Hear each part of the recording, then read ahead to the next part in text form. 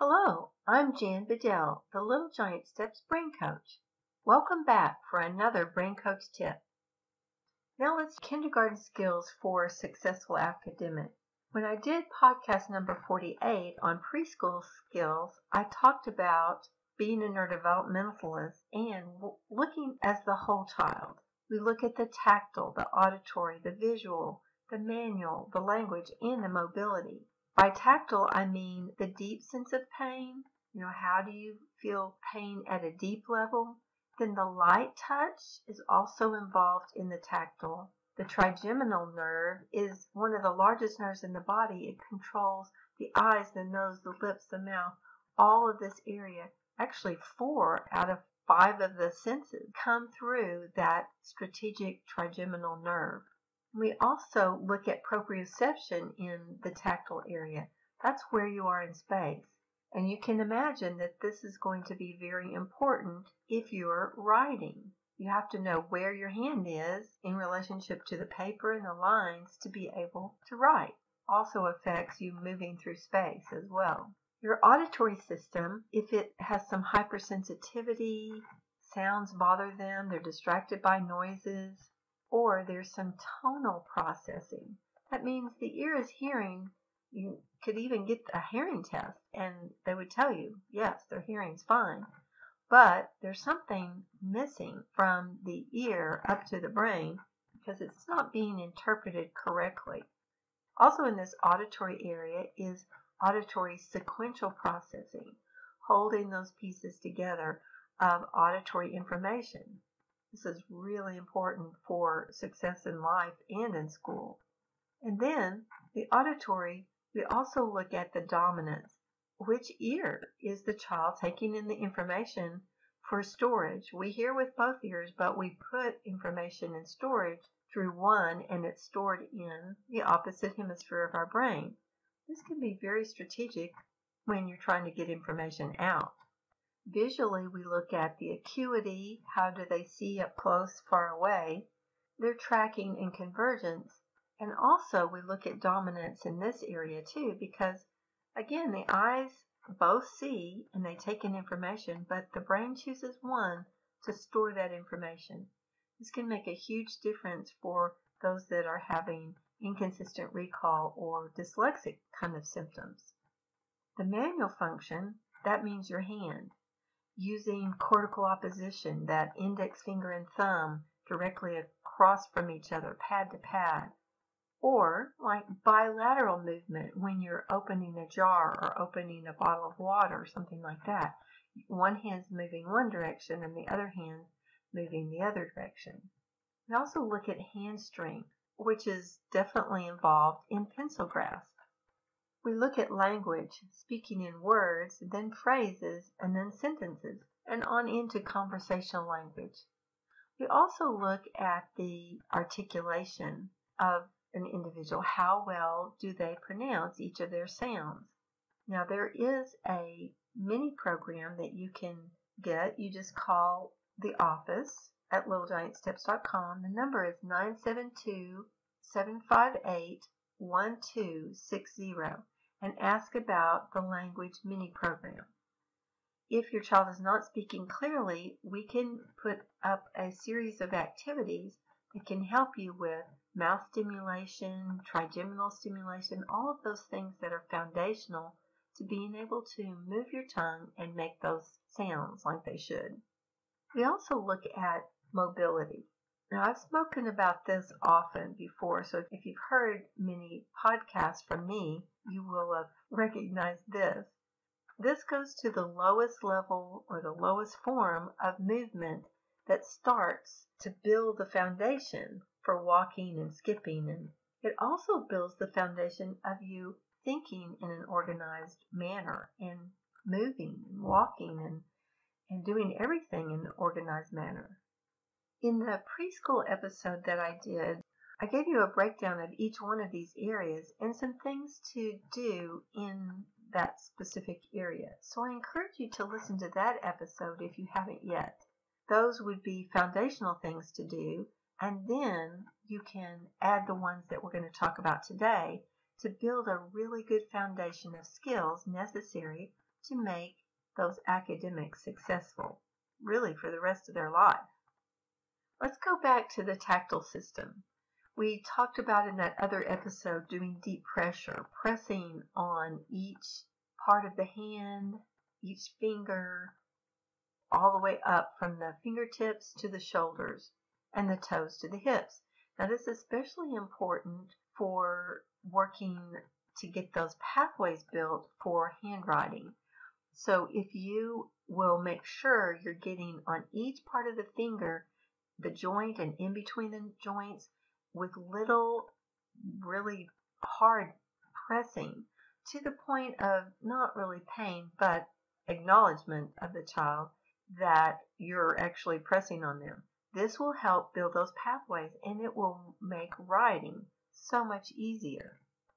Also, if they have issues with being too rough with their siblings or something like that, this can make a huge difference because they'll be experiencing pain appropriately and then they won't be too rough. Now on the auditory, the sequential processing is one of the most important skills I think that anyone can have. And that is holding sequential pieces of information together.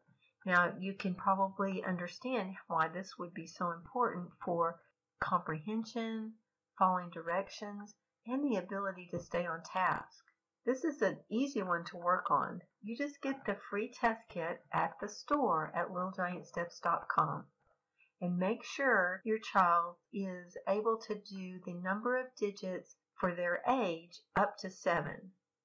Anything above 7 is superior function, and that would be great to go into college with something higher than 7, but you want to make sure that they have at least a 5 or 6 to handle phonics well. Then they'll just be breezing through phonics, and the comprehension will come much easier too because they won't have to struggle so much with the phonetic aspect. It'll just become automatic. And then they'll be able to understand and hold pieces of information that they've read together because that's sequential processing as well. You might also look at the podcast number 23, but you knew it yesterday. What happened on the test? That is where I describe about dominance. I've mentioned dominance earlier, but that one will actually tell you how to test for dominance and some things that you can do about that. In the visual area, obviously you want the eyes working well in every aspect of their function. Acuity is one of them, and you want to get their eyes checked. Can they see up close? Can they see far away? That's acuity, so that's the first place to start. One eye doctor that I work with said that it would be a really good idea to add just a little plus lens, like a 0.5 plus lens, to take some of the stress off of the eyes for young children because they're naturally a little farsighted. And if you just put those plus lenses on for a kindergarten child just when they're doing close-up work, then it really takes that stress off. You want to make sure that those eyes are tracking together and individually as well. So you can use finger puppet or something they'll be able to track back and forth. And try that about 18 inches out from the bridge of their nose. So you're going to be about arm's length from them when you're doing the tracking. And try it about 12 inches. That's about the distance that you want them to be from their work. Now, if they're up way too close, then that could indicate there is a problem. And convergence is those eyes working together, so the eyes are putting the message from one eye right directly on top of the other. I think you can see that if this was skewed and showing shadows of letters, that this would make it much more difficult to read. So the eyes need to see well, they need to track well, and they need to converge or work together, coming up close and far away. The other thing that needs to happen in the visual realm is visual sequential processing. This is holding visual information together quickly, and you can imagine how this is so important for reading because you've got to hold lots of letters of words together, because once you've sounded them out, they start to be automatic, just visually understood by the brain, and you don't really sound them out later. They just become sight words.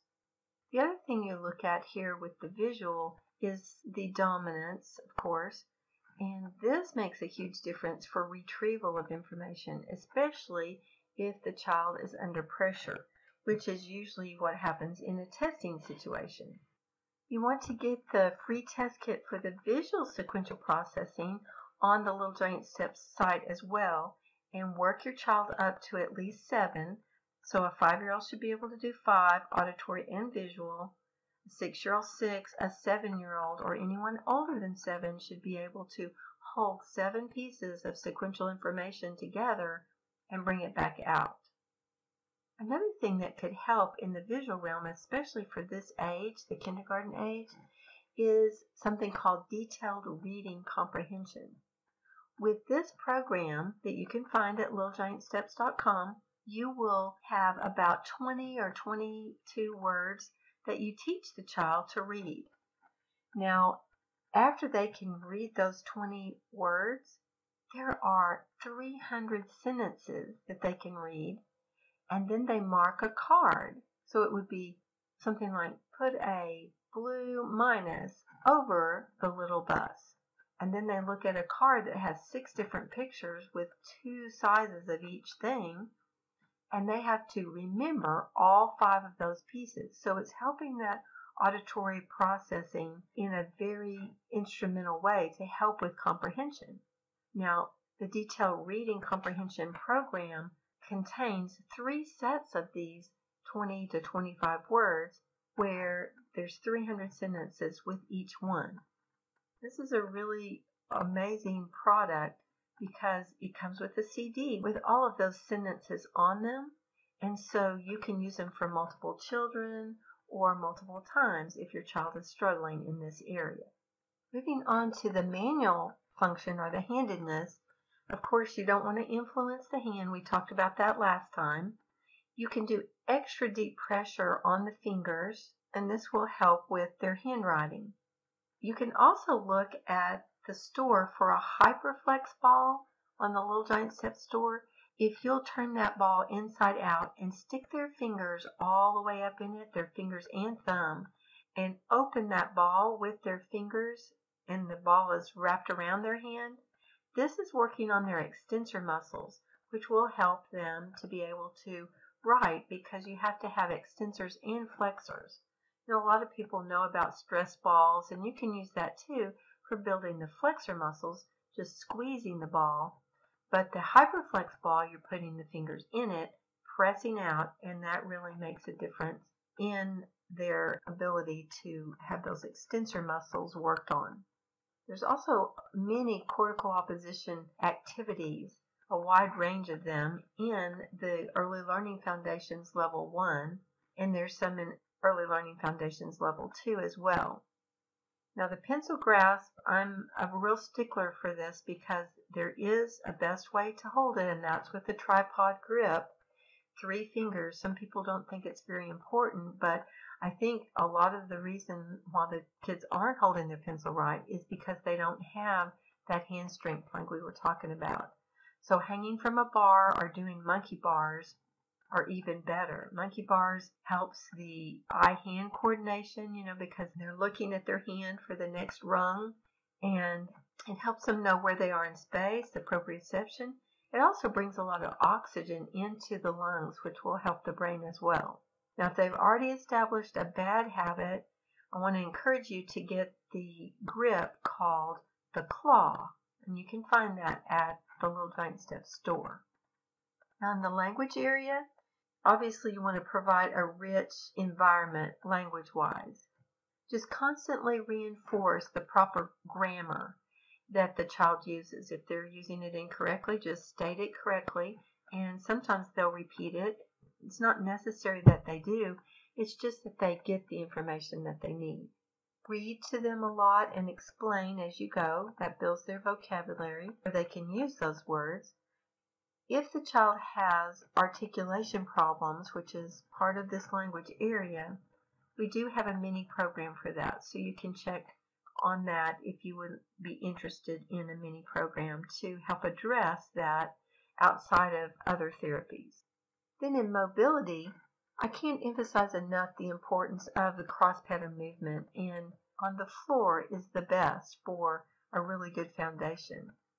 There's a wide range of movement activities that are in the Early Learning Foundations Level 2 for kindergarten and the Early Learning Foundations Level 3 for first and second grade.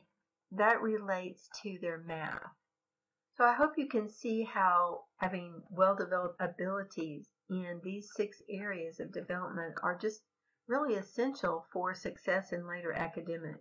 The Early Learning Foundations programs offer specific neurodevelopmental help for most of these 6 areas. The language area is the exception because it doesn't really go into that specifically. We're continuing to add to our offering of neurodevelopmental innovations at Little Giant Steps, so you have what you need to enhance your children's ability. 2 new programs are available to help you prepare a good foundation for academics. We've created many programs for preschool and kindergarten. We talked about the 6 areas of development that are needed to do well in school and life. Each mini program will list activities that address directly or indirectly each of these 6 areas of development. This will be similar to the neurodevelopmental activities that are offered in the Early Learning Foundations, but it won't include any math portion.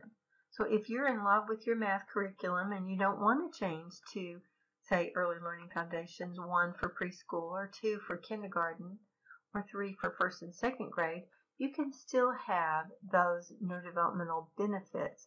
You just add that to whatever you're currently doing. It won't add much to your day, and it will add tremendous benefit to your life.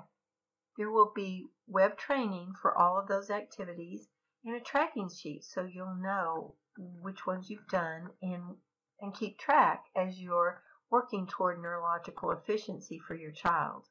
Each school year would be divided into 3 parts, and a different mini program would be used for each part of the year. So as you continue the progression through the brain development, it's just going to make a huge difference in that foundation. If you're interested in the mini programs, you can check out the store at littlegiantsteps.com. Well, that's all the time I have for today. I hope that I have assisted you in your journey toward understanding how you can use brain boosters to help your children prepare for academics. If you make it a priority to use the tips I have given or the specific programs to enhance brain function, your child's homeschool experience could be much more productive and pleasant for both of you. You can also follow me on Pinterest. I'm Jan Bedell-Brain Coach. Be sure to stay tuned where you will receive more Brain Coach tips to make life and learning easier. Remember, neurodevelopment is a dynamic approach to life at any age, so think differently.